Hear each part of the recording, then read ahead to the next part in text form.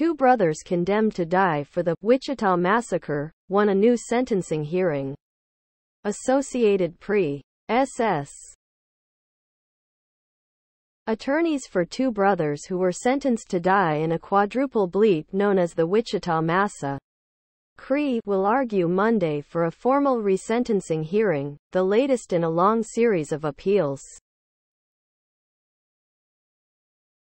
How the sentencing was handled has long been a point of contention because the two brothers, Jonathan and Reginald Carr, had a joint hearing when jurors considered their punishments. The prosecution has long argued that the brothers broke into a home in December 2000 and forced the three men in. Below are your comments. 20 years is a travesty of justice. I think there should be a time limit for filing appeals.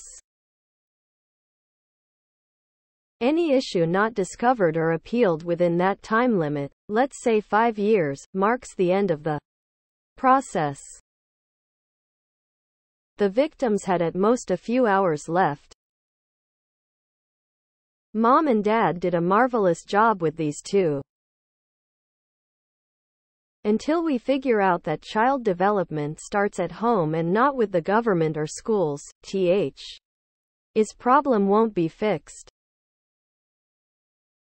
I never had any desire to own a firearm until these guys went on their crime spree that December.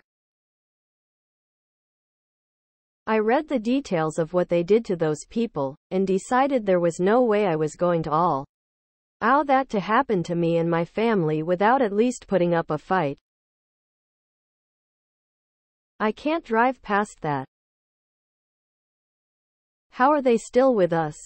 What they did was worse than horrific.